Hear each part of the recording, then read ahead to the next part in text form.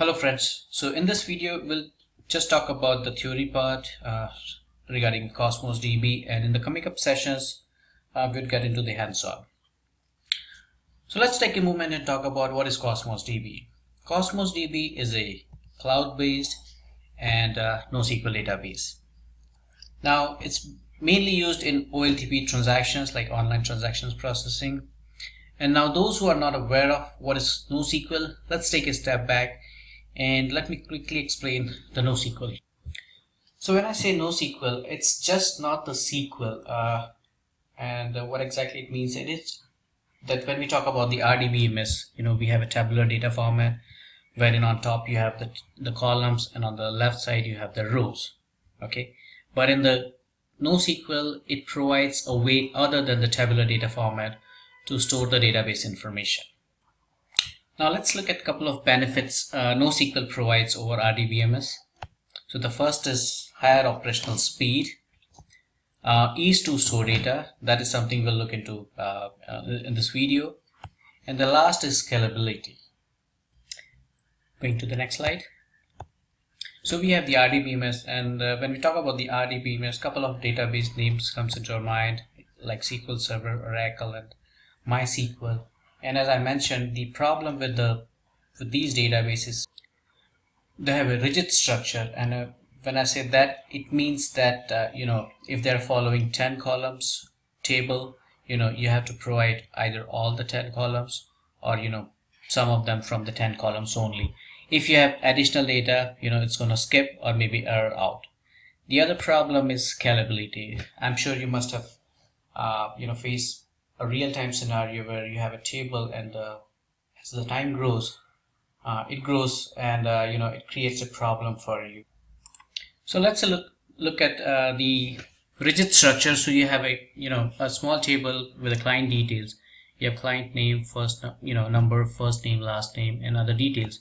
And your application is interfacing with a couple of other applications, and you get a data in this format where they're providing client, first name, address, city, contact, preference, rent.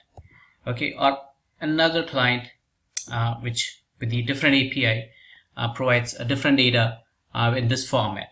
Now what you have to do is, if you have to store all the information, you might need another table where you reference the client ID with the address, or if you have multiple referrals coming from the interfacing application, you would create another table with the client ID and referrals. Now NoSQL does solve this problem, wherein you can store whatever information is provided to you in a fashion that it's not validated against the schema. Now let's look at what kind of a database we have in a NoSQL. So the first come is a document database, a document DB. The example I would say is MongoDB, wherein the data is stored in its natural format or probably JSON. And let's look at a couple of JSON examples here. So you see that in these three examples I have different set of data, but we should be able to store all this information. And once this information is stored in MongoDB or NoSQL database, later on we can decide if you want to how you want to process that data further. So this is the example for document database. Let's move on. The second type of database we have is a KeyValue database, where everything is stored in two formats. One is key and one is value. So you simply provide the key here, and you get the value in terms of the data. The example would be a Redis database. Alright, the third type of NoSQL database would be a white column database. The example here would be the Cassandra database, and what it does is everything stored in columns.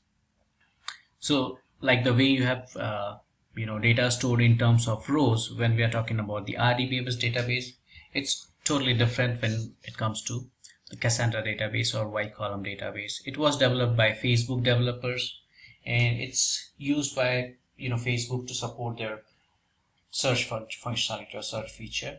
And as you can see that since it's stored in columns, it's easy to scale horizontally.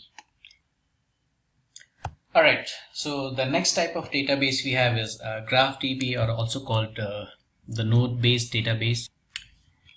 The example for that would be a Neo4j database, and what exactly it does is it stores everything in terms of nodes, and then it has a pointer to other nodes for the reference. So that's it on the node-based database, and let's get to the Cosmos DB now, and thank you. Bye-bye.